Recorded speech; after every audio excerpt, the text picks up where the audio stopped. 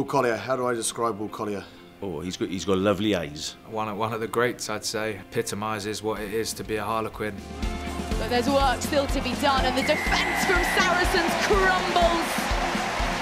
Harlequins have their third. Really well liked amongst the group, always puts the team first, always checks in on you, like how are you in the mornings, and really cares about you as an individual. And then as a rugby player, you know, proof's in the pudding, one of the best scrummagers around. He's about 19 stone-ish.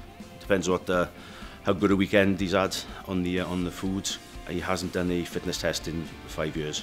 He always seems to have a niggle. He's always put the club and the players first. He's one of those guys that you can lean on. He's passionate about what he does. When it comes to certain areas that he predominantly specifies with in terms of the scrum, he's extremely passionate about that. That's what makes him a fantastic player for us and a person. It's easy in his position to get overlooked around certain things, and I think he's done a fantastic job propping up the scrum for the club over the years.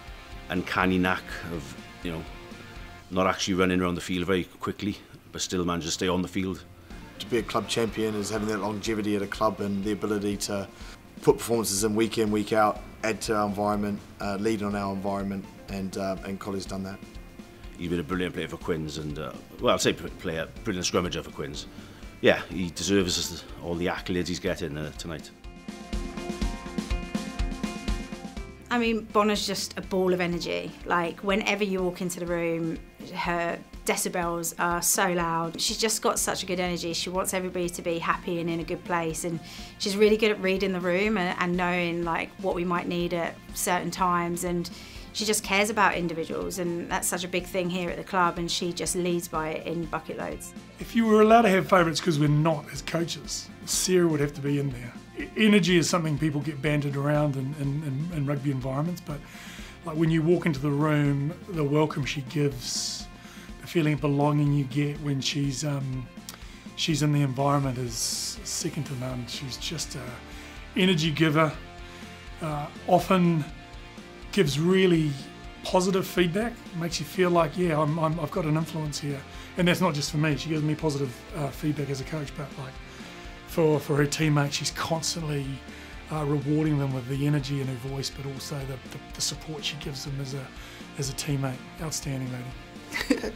Sarah Bonar is quite an amazing person. I've loved her energy since the very first time I came here.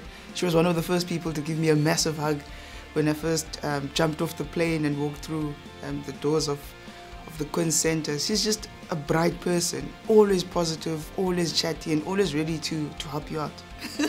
I think one of Bonar's strengths are making line breaks. Like when she gets going, she's like a deranged, I don't know, like a deranged giraffe. Like she's so tall and and lanky, yet she moves like anything you've ever seen. So Bonar as a player brings an enormous amount of energy to her performances. She's not only incredibly gifted as an athlete in terms of her speed, her power and her line-out ability, but also that leadership she brings on the field as well is superb. She'll always put other needs ahead of hers, so she's very much the epitome of a team-first player within the squad.